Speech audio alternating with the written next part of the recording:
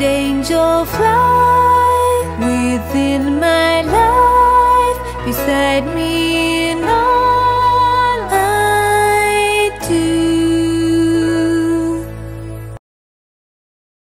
Hi everyone, and welcome to your weekly angel reading for April 18th through to the 24th. I'm going to be using Healing with the Angels cards from Doreen Virtue. So let's, as always, see first of all what they have to say for Monday and Tuesday. Alright, so here's the card for Monday and Tuesday. Oh, beautiful. This is, of course, one of my favorite cards. Beautiful card.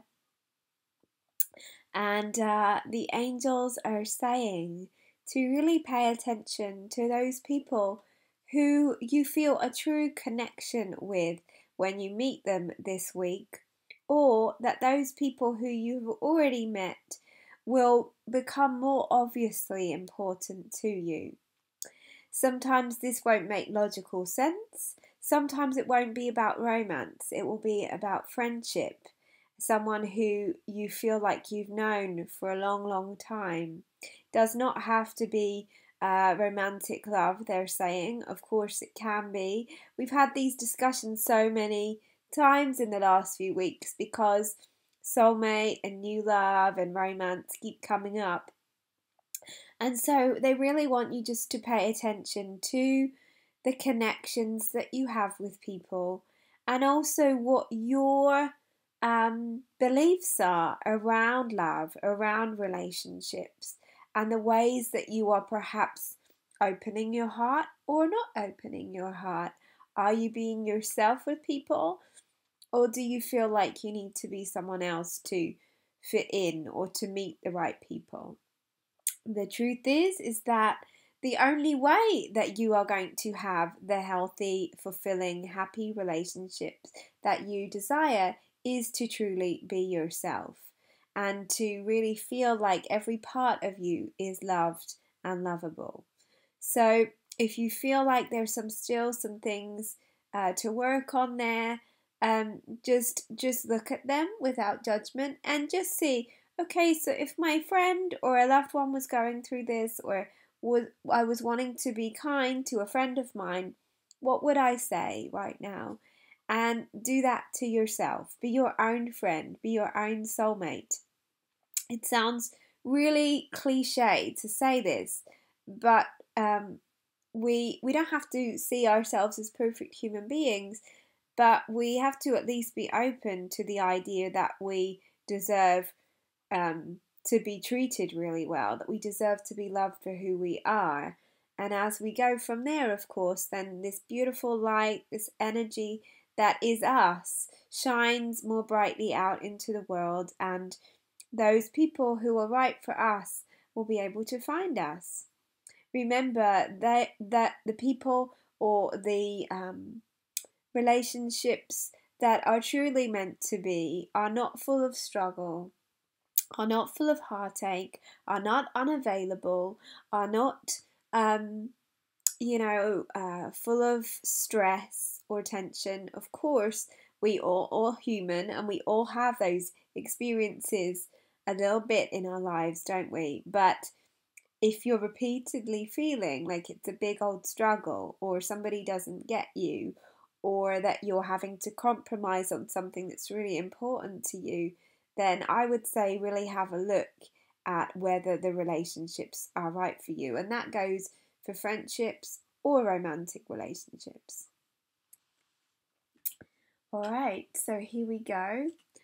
This card is interesting here after the beginning of the week's message, and that's body care, taking care of your body.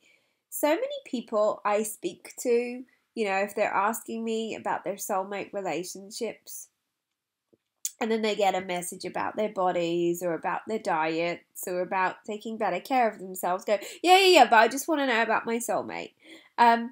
And the thing about it is that often the angels are guiding us to take better care of ourselves so that we can have the love that we desire. That's not to say that you have to be a certain weight or certain size. It's about self-care about treating your body well so that you can feel good, so that your energy is as bright and as aligned with who you are as it could be.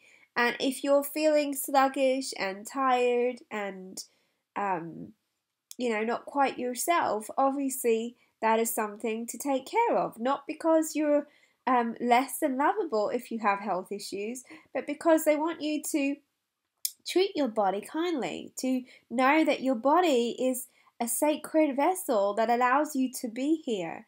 And again, particularly for us women, but for everyone, to know that however your body is, that you are entirely lovable and loved, and that we don't want to base our worth on our outer body. In fact, there's been a couple of messages recently that I've posted on my Facebook, and one of them is beauty is so much more than our body. Beauty is about so much more than bodies. And it's true, because sometimes we can post a message about beauty and people think we're talking about our physical appearance. Of course we can take care of ourselves, but beauty to me is your heart and soul. There's also a beautiful poem that I'm not going to try and completely quote because I don't remember it, and I didn't know this was going to come up today, but about how really when we love a person, we love all of them. We don't just love a body, right? And so you can take excellent care of your body, but that doesn't make you more lovable. It's about really seeing yourself as worthy of treating the part of you that gets to be on earth with respect and with honor and with love and with compassion. And so often we are beating our bodies up, or we're causing ourselves to feel disconnected from our bodies because we feel like there's something wrong with them. And that isn't the case at all, is it? Our bodies are perfect the way that they are, and yet the more that we focus on feeling good and treating ourselves kindly, then often the result is that we might lose some weight, or our skin might feel clearer, or our hair, or whatever, or we might feel guided to dress in a certain way, whatever. But ultimately it's about just being connected to that physical vessel that we chose in this lifetime, and helping us to accept all parts of ourselves, especially if we're talking about having relationships with others, right? Interestingly, this really goes along with what we just said, forgiveness. Now, that can be about other people, but really the angels are saying this particular message is about self-forgiveness, about stopping ourselves from being so hard on ourselves and forgiving ourselves for being unkind to ourselves, forgiving ourselves for any mistakes that we have made, forgiving ourselves for perhaps being in that relationship that we know hasn't been healthy for us. Because ultimately, we have to do a lot of work on forgiving others who treat ourselves badly, but there's a big part of us that has to forgive ourselves for putting ourselves in that situation, or for forgiving ourselves for not knowing any differently. We only know what we know, and we know what we know at the time, and then we can change it, right? So forgive yourself, let yourself off the hook for being less aware than you are now, or perhaps even right now you feel like you've made some mistakes. But again, that doesn't take away from the fact that you are loved and lovable as you are. And as you treat yourself with compassion, as you remember that you are a divine child of God, then you're going to have relationships that reflect that, rather than that relationship that is based on you trying to prove yourself, or you trying to be lovable, or you trying to fit in, or you trying to be what you deem as perfect.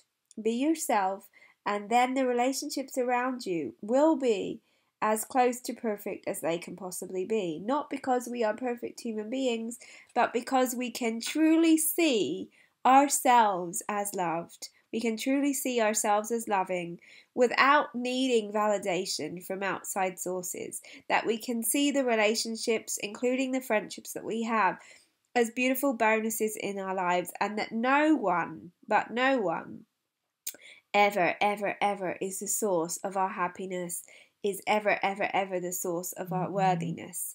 So, treat yourself with love and kindness. Pay attention to those you feel connected to this week.